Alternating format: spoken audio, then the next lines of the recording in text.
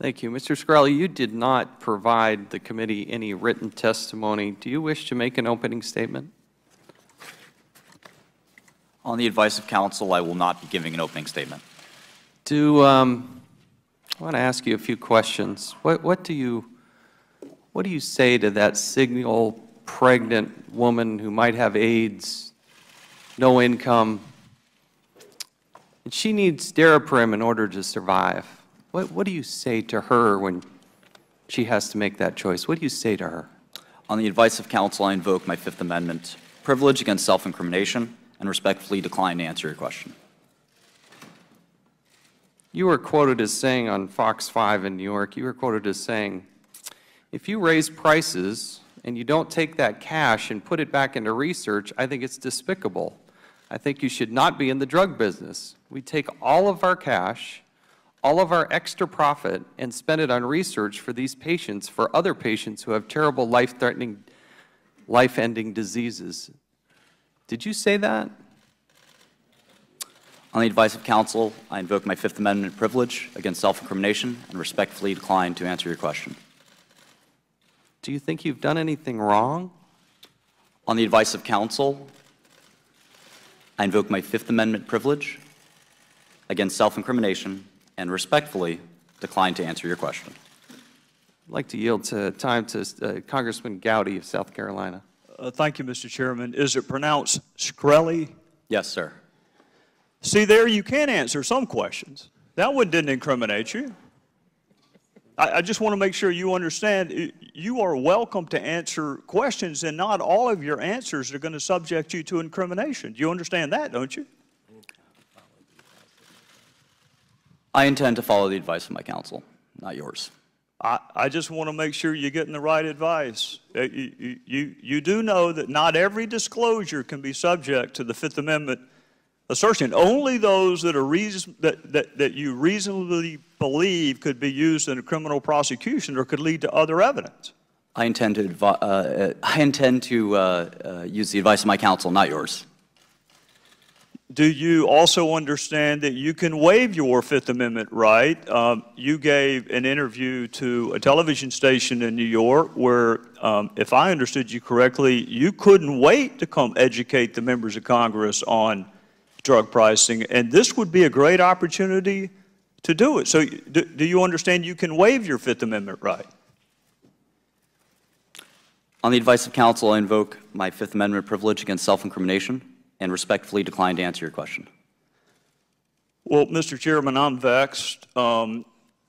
He's been willing to answer at least one question this morning. That one didn't subject him to incrimination. I don't think he's under indictment for the subject matter of this hearing. So the Fifth Amendment actually doesn't apply to answers that are not reasonably calculated to expose you to incrimination. And even if it did apply, he's welcome to waive it. And I listened to his interview. And he didn't have to be prodded to talk during that interview. He doesn't have to be prodded to tweet a whole lot or to show us his life on that little webcam he's got. So this is a great opportunity if you want to educate the members of Congress about drug pricing or what you called the fictitious case against you, or we can even talk about the purchase of is it Wu-Tang Clan? Is that the name of the album? Name of the group?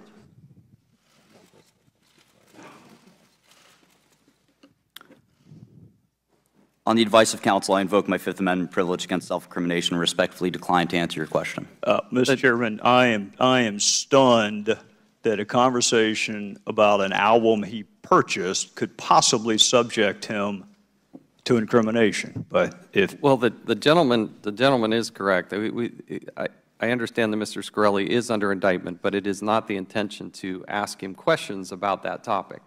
So if I understand it correctly, we're not going to ask him questions that are going to be in the subject matter of his current pending criminal charges.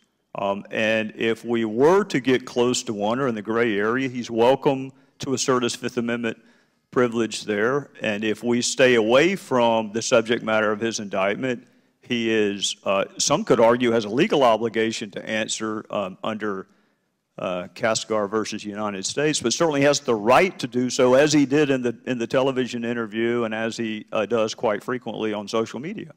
Correct. We're trying to. Mr. Chairman, may I be recognized for a moment? No. No, you will not. No, you're not allowed to. Under the House rules, you have not been sworn in. I understand, but he's making No, legal arguments. you about are not why he's recognized. a lawyer. You are not recognized, and you will be seated. The gentleman from South Carolina is correct. We were trying to provide an opportunity to have a candid discussion about issues related to drug pricing. We now recognize Mr. Cummings for any questions he might have. Thank you very much.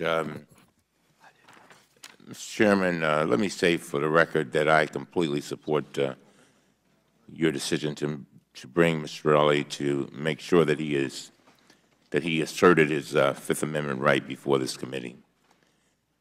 Normally, Democrats on our committee have accepted the assertions of a witness's attorney that his or her client is going to take the Fifth.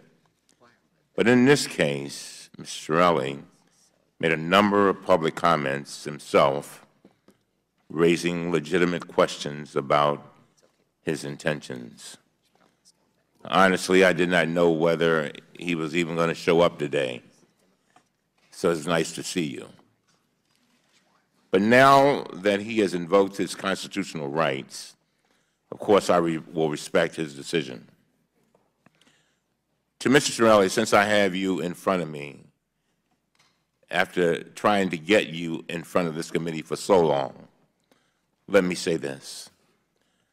I want to ask you I want to plead with you to use any remaining influence you have over your former company to press them to lower the price of these drugs.